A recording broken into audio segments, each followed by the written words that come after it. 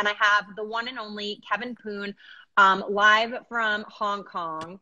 And I just say that, Kevin, you're a serial entrepreneur, you're an art collector, you're a fashion lover, and many say that you're responsible for influencing a lot of the cool cultural trends in Hong Kong.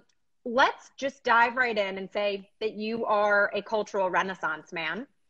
And for those in the art news community who are meeting you for the first time, we'd love to know how you would describe yourself. I mean, everything's happened so organically. You know, I just was in love with basketball and street culture, and then you get into art and then fashion, and then, you know, food and beverage, lifestyle. I think it's all kind of converging into one nowadays. You know, people, you know, they like to eat, they like to hang out, they like to conversate. And I think it's just a very interesting time right now for the culture, especially how, you know, fashion and art and music and everything's kind of converging into one, in technology. And yeah, I'm happy to be here to share with you guys my journey. It's incredible. And actually a lot of this has come up a lot in our conversations, that sort of what it means to be modern is not to really fit into one bucket, but really to kind of cross into different sectors. So your entrepreneurial journey, as you said, has been unique. Let's start with your brand Clot, which you founded in 2003. This is a clothing brand, street style. So you started this with your childhood friend, Edison Chen. What inspired you to create this line? Well, I think at the time we were just really into basketball and sneakers, and we were looking in Japan and, you know, United States for a lot of inspiration. And at the time, there wasn't that much happening in Hong Kong musically and also fashion-wise. And we wanted to create something that we felt that was part of our own DNA. And that was, I think, in 2003, which was really early on. And at first, we were just making T-shirts.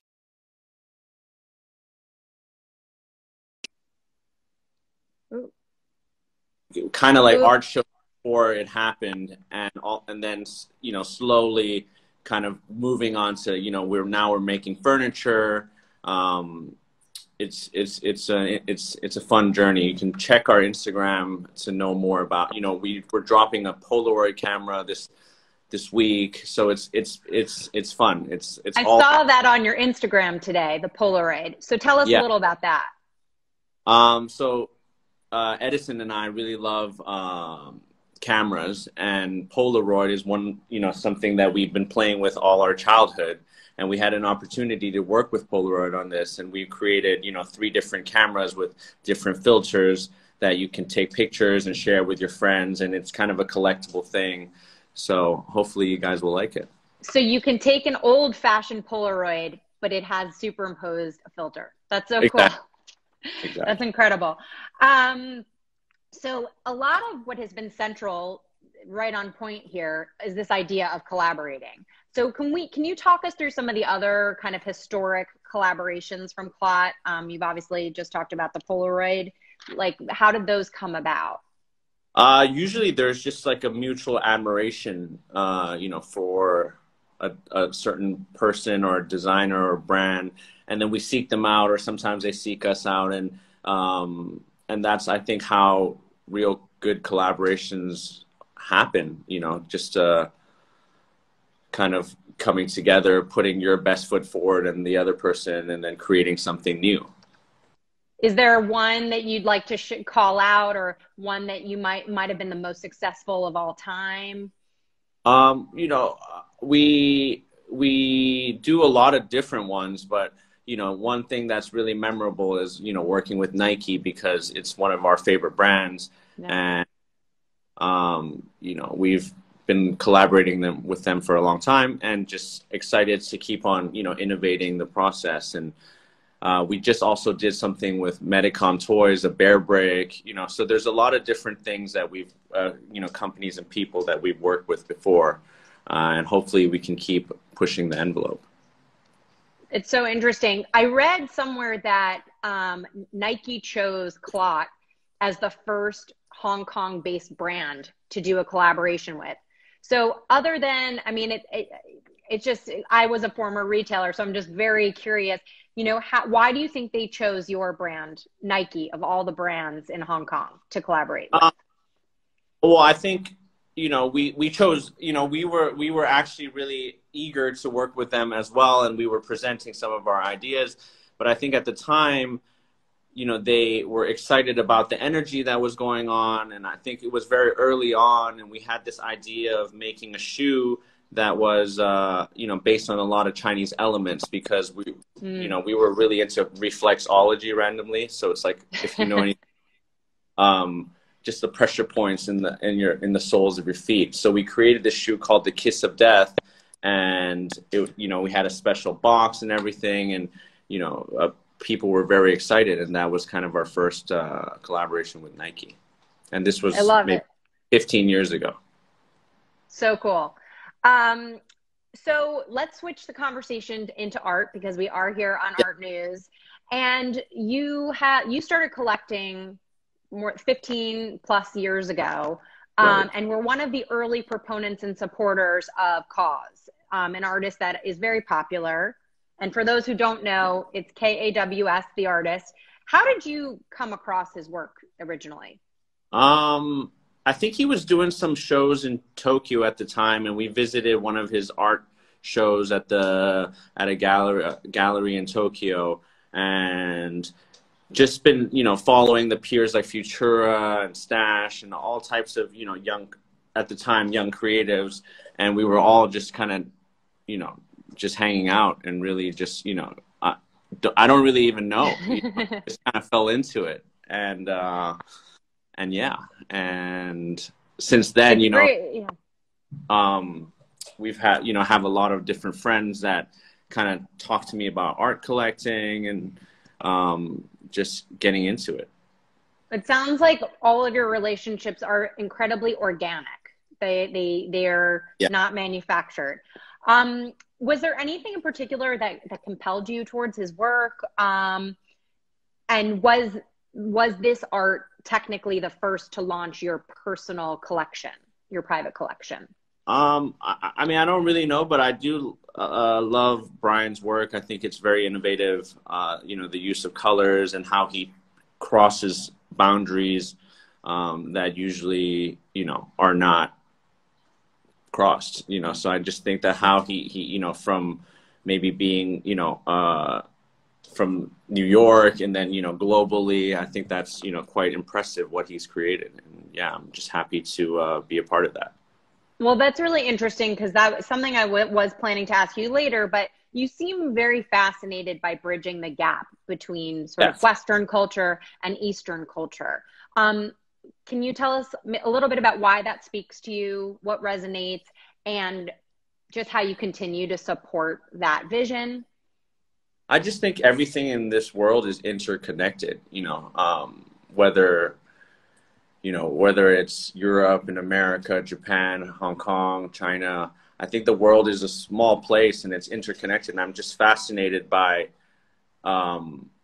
just bridging things together. I think it's really interesting, because maybe also because I live out here and all my friends are back there, I'm always trying to find an excuse to, you know, hang out and do fun stuff. And so it just happens, you know, I think happening organically is the best thing. So one thing leading to another, you know, how I met Vadra, and now I'm talking with you, you know, everything happens very naturally, and that's the way I like it. That's fantastic. Okay, so let's talk about how you discover art in general. And I know you're going to say it's organic and it maybe just happened, but can you tell us that, like, are there friends you trust in the industry now that you've sort of in the journey of collecting? Yeah, you know, that you go to? Great people that I learned from. You know, Darren Romanelli is one of them. I remember going to his studio early on in LA, and he was just showing me all the stuff that he was collecting: Catherine Bernhardt, Daniel Arsham, Jonas Wood, and all these great artists. And I was just learning from him. And then, you know, Bill Brady is another guy that, you know, I learned from a lot. And just from Instagram, I think Instagram is a great place to learn about new artists and you know, look at archives and just, yeah, just go art fairs. I think are great. ARTnews is a great platform to learn. ARTnews, yay, go ARTnews. So yeah, yeah, really excited. I know it's true. Instagram has really created this very, open marketplace to really study and learn. So let's talk about some of the artists that you actually just mentioned, because I know some of them are part of your collection. Jonas Woods, George Condo, Eddie Martinez, Alex Israel. I could go on and on. Sterling Ruby. Do you want to talk about just maybe a little bit about the aesthetic of some of these artists, why do they speak to you, and why are they worthy of collecting? I mean, I'm like the smallest collector, so I don't by any means have any authority like to speak on this, but I just respect what they do. I think each of the artists are very special, and some of the stuff they do, I'm attracted to, and I try to seek it out, and I just have opportunities to like them, I guess, early. And I don't know, I'm just humbled that you guys are even asking me these questions, because I actually have no answers to anything. Well, how much of the decision-making process would you say is like gut level emotional versus like of an investment? I mean, or researched? Well, I think it's hard. I think it's hard to buy art for investment because, coming from Hong Kong, everyone buys real estate or stocks as investment. And I guess for art, you really have to like it. And you really have to be able to live with it. And I don't know, it just has to feel natural, I think. There's a lot of people that buy art, as an investment. I think it's interesting too, but for me, it's just, you have to really enjoy it. Can you tell us a little bit about what hangs behind you right Yeah, now? just Because I can't stop staring at them. Yeah, this is Tomo, some Brian's work, without showing too much. That's great. Okay, so let's talk a little bit about, you actually opened an experiential kind of pop-up shop, and Yeah. how do you pronounce it? Whoa? Wow. Wow. So it's WOAW, which is World of Amazing Wonders. Yeah. So I like find it so fascinating. What to you is an amazing wonder? Well, I don't really, I think in the beginning, we just wanted to bring in certain different things that we found fascinating, whether it's gadgets or books or magazines or art editions. Mm-hmm. And then, recently this year, I had the opportunity to work with K Studio to curate a few shows at the space with Christina Bam Bam and Charlie Roberts.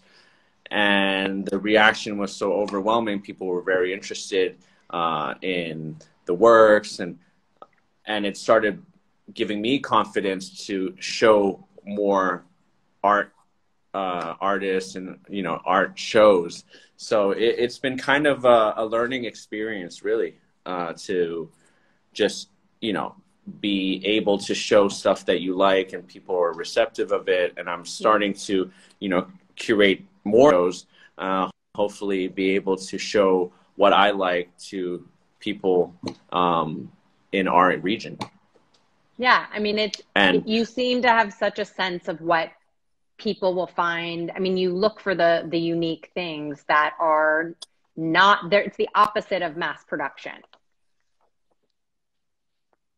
And I think it's also interesting right now because, art is crossing boundaries, right? And I think it's in fashion, it's in music, it's just, it's so interesting. And then now people are creating a lot of edition works. And I think it's just very interesting to keep the culture moving forward and to, try new things. So you're making me want to ask this question now. So you seem to almost have a cultural crystal ball of sorts. What do you think the next big idea is? It could be art, it could be fashion. Like, what's next? Well, I think maybe technology and art is becoming really fascinating. There's this app called Acute Art that I've been logging into that's really cool, that you can download certain artists' work, and then you can, share it with your friends. I think That's cool. it'll be interesting to see how technology plays into art. And I don't know. Right now, I just want to showcase a lot more of the young artists' work to people that follow what we're doing, and hopefully be able to find a way. Do you foresee yourself kind of taking advantage of more virtual opportunities? I mean, obviously, it's kind of right now, it's a bit more challenging to show things in person. Sure. And I also think, there's a lot of cross-pollination between technology and, people are I think traditionally in China or in, Hong Kong, there wasn't the big understanding of art, and people are now respecting artists as intellectual property. Mm-hmm. And that. So I think you'll see more public art installations, and maybe we have a lack of museums, but we have a lot of shopping malls. So Mm-hmm. it could be a place for people to learn about art. And so I think I think it's an interesting time. It is definitely, definitely that. Love to know what your favorite piece of art that you actually own is. And if it changes, that's okay too. Yeah, I mean, it's hard to say right now because it's changing all the time. But I was really into so Todd Kramer has this artist called Anya that I'm really into. I'll send you a link after, but I just acquired a piece from Todd, Anya's work, which is really great. I think Charlie Roberts is really amazing. I'm looking forward to Nara's show in LA. Yeah, I'm excited. And then there's also, I think Brian's doing a show at the Brooklyn Museum, so I'm really looking forward to that. There's a lot of exciting things happening, so I'm just tuning in. You don't want to hurt any of your children's feelings. I mean, I You don't, I love don't them really all. know, Is there a piece of art that you don't own, or an artist you don't own but you've got your sights on? I mean, I know you just mentioned some new artists, but Yeah, Ed Ruscha. oh, Yeah, I've been trying to get one, but I don't know. I have to really look deeper. all right. You're manifesting right now. You've got a good audience for that. And Kevin, you've given us so much great information. What is next for you, if you're willing to share personally, and what is next for you professionally? Well, right now I'm just trying to have a family, so I'm just been working with my fiance on building that up. And professionally, I think just keep it going. I just opened a new cafe, Elephant. Oh, We have a coffee roastery, so there's a new facility in Hong Kong that we roast our coffee beans and we make pastries. Hopefully be able to. Yeah. sorry, will you say the name of the company again? Because it cut out for a second. Elephant What? Grounds Coffee. And is this part of the retail experience for you? Is it part of one of your stores, or is this a standalone concept? This standalone concept is separate because we wanted to create, there wasn't really good coffee a few years back, and we created a brand that serves great coffee. So check it out. And How can we get it in the US?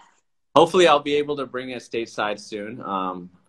Fingers crossed. And right now you can only see it on Instagram, I guess. So Kevin Poon is in the coffee business now. And what is the graphic or visual on the packaging? I'm curious what the aesthetic of the coffee is. I think I have it here somewhere. Wait, he's coming back with his coffee. Don't leave. I'm gonna have to send it to you because I don't have it here, but it's black and orange. Okay. Yeah, and I'll actually send you some if you give me your address. I will definitely do that. I am addicted to caffeine, Great. even though I probably shouldn't drink as much as I do. Is there anything else? You've got this captive, and I have to just tell you, a lot of people are staying up late in New York City for you or on the East Coast for you. Everyone was so excited when we announced that this interview is today. Anything else you'd like to share with the ARTnews community just about your business ventures? I mean, I just want to say I'm still learning about art, so I'm by no means, an expert in any way. So just if I would love to share with more of you guys, but I'm not claiming that I know anything. So please don't think that I'm saying that. No, well, I think the purpose of this dialogue really is we want to bring people who are moving the conversation around culture in general forward, and you are definitely doing that. So we're really trying to include, we've been talking to people in the fashion industry, not exclusively artists or people who are the greatest experts of all time on art, but really people who are moving the conversation about our culture forward. So on that note, we just want to thank you. This has been a delight. Thank you for getting up Thank you. early and doing this for us. And we really hope we can continue a dialogue with you moving forward. Thank you so much for having me, and thank you so much for allowing me to say my piece. Absolutely. We enjoyed every moment of it. And we are signing off. We'll hopefully talk to you soon, Kevin. Thank you so much, Brooke. Have a great day. You too. Bye. Bye.